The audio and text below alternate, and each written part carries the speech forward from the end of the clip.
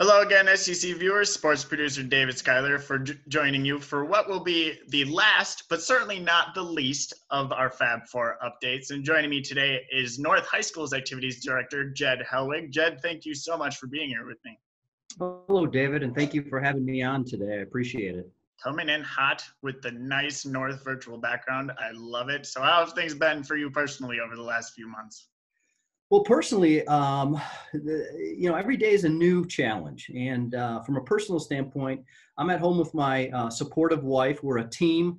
We have four children at home. We have a junior in high school, a freshman in high school, a fourth grader, and a first grader. So we are working constantly around the clock with distance learning, also with balancing our own employment with our personal lives. And, as a team, we make it work. One person's on a Zoom meeting, the other person's helping with distance learning and vice versa. And so I'm fortunate that we have a great relationship and that our kids are diving into this distance learning, which is new to all of us. It is a busy group at the Helwig house, it sounds like. So what's been the biggest challenge for you that you perhaps didn't even anticipate when we were going into this quarantine situation?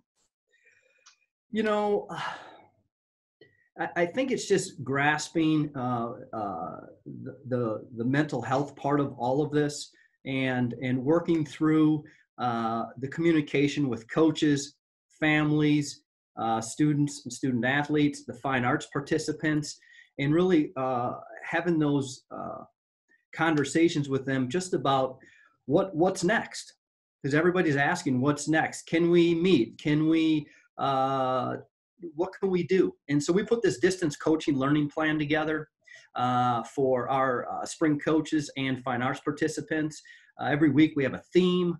I check in with the spring coaches weekly, every Tuesday, and we talk about different things. This week's theme is character, and so we kind of have a conversation around what that looks like. The head coaches then reach out to the spring student athletes, and they work on different lessons. They've put some videos together to provide an opportunity to not only support emotionally, socially, mentally, and physically.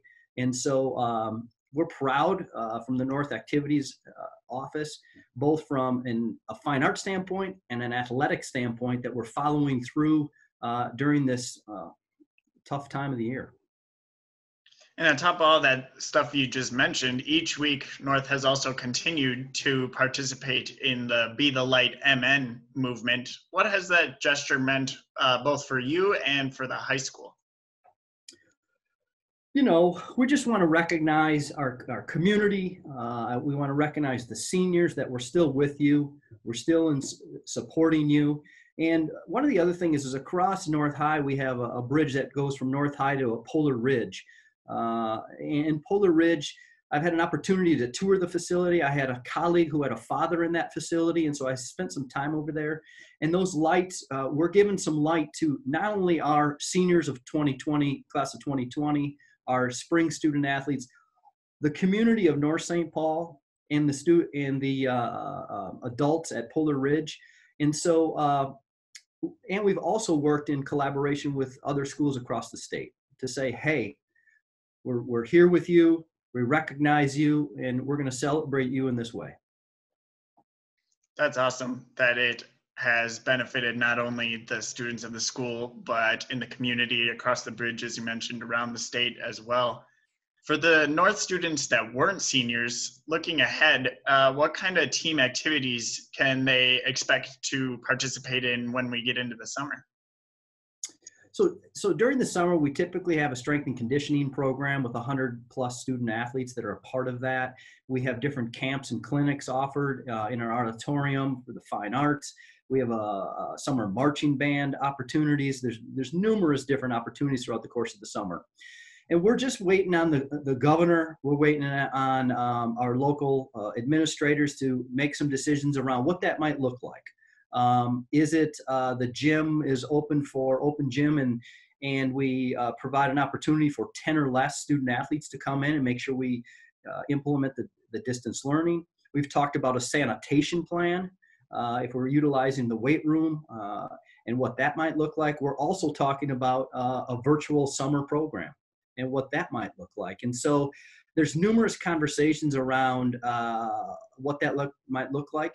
If in fact we're not having the opportunity to physically meet in a gymnasium, in a weight room, on a field, then we will provide some type of opportunity. Our coaches do a wonderful job, and fine arts leaders do a wonderful job on communicating and what that might look like. So we continue to have opportunities for our students at North High. And I'm assuming that as an activities director for the high school, that you would typically get some kind of summer break along with the students. But you just listed there's so many different things going on. Do you think that will be the case this year, or do you think the work grind will just continue into the fall with trying to come up with all this stuff that the students are able to do? Well, we continue to evolve and find out different ways to communicate, to work together, and the summer will be no different.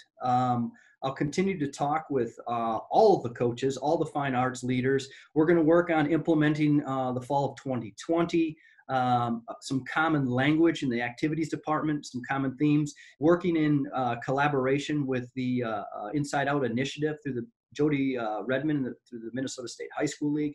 There are also some wonderful ADs in the state of Minnesota that are AD partners to the Inside Out initiative. And so I'm going to reach out to them and work on with students, faculty, coaches, and a few administrators to really dive into the Inside Out initiative driven by the Minnesota State High School League and incorporate those core values into what we're going to do here at North High in the activities department. So to your question, yes, we will continue to stay busy throughout the course of the summer, not only from programming standpoint, but also behind the scenes, developing some core values to hopefully implement in the fall of 2020. Last question I have for you then. So what are you most looking forward to being able to do when quarantine breaks and things get back to normal and you're able to go back to the office? Or I guess you're in the office at this point, but everybody going back to the office similarly. What I really miss is seeing, a student athlete make a free throw and be excited about it. I miss the parents in the stands cheering on our student athletes. I miss a goal being scored, in overtime in soccer, and students in the stands celebrating together. And so just that somewhat normalcy of what we had prior to this COVID-19 thing, I'm excited just to get back to some of that. I know it's going to look much different. In saying that, we're going to try to make it as normal as possible.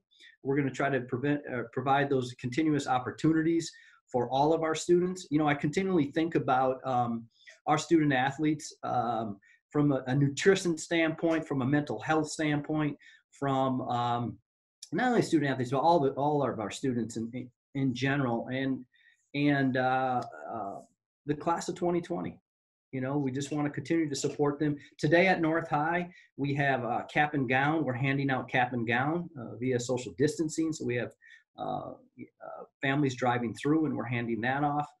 We're working behind the scenes on a academic and athletic scholarship reception, a senior scholarship reception, which will honor our Athena Award winner, the most valuable student athlete as a male and female, and also the Metro East Conference academic student athlete, all conference academic, which that student athlete in the course of the last 4 years needs to have a 3.65 or above.